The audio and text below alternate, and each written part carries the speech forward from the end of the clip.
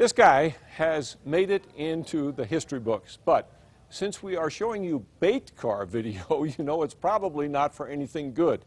APD says 21-year-old Anthony Chavez has done something that no other criminal here has ever done.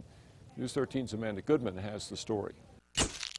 At just 21 years old, Anthony Chavez has racked up a number of mugshots. According to online court records, he's got an affinity for breaking into cars. This is what they do.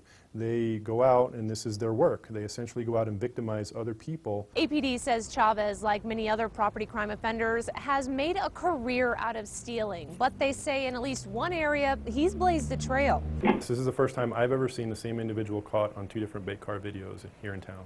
APD says this is Chavez during his first bait car break-in. This one happened in the southeast area of the city earlier this month.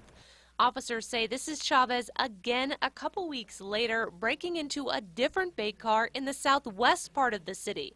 This time he drives off, but is caught a short while later. If he were to manage to find 2 bait cars in the whole city of Albuquerque, there's no telling what he did in between those 2 cars and what he did prior to those. For now, Chavez is still behind bars, but APD says it's only a matter of time until he bonds out and gets back to work. So they're hoping the old adage of locking your car doors and taking out any valuables doesn't fall on deaf ears. We want to make sure that people are doing these things to prevent themselves from becoming a victim from people like Mr. Chavez. And as you can tell from the video, he's not somebody you want sitting in or driving or rummaging around your car. Amanda Good.